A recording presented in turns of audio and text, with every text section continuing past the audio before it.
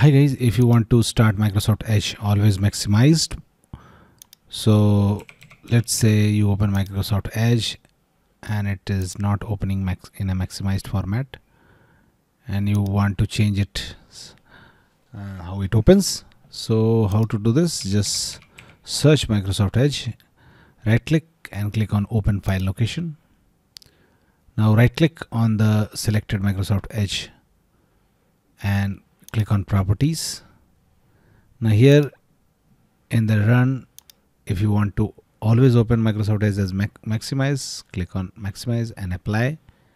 If you want to always run as minimize, click on apply and continue and click on OK.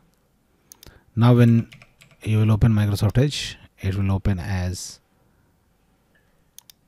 minimized. Okay, whenever you will open Microsoft Edge, it will open as minimized. If you want to change it, right click on properties, change it to maximized, click on apply, click on continue and click on OK. Now when you will open Microsoft Edge, it will open as maximize. So this is how you can set Microsoft to open always as maximize. That's it guys.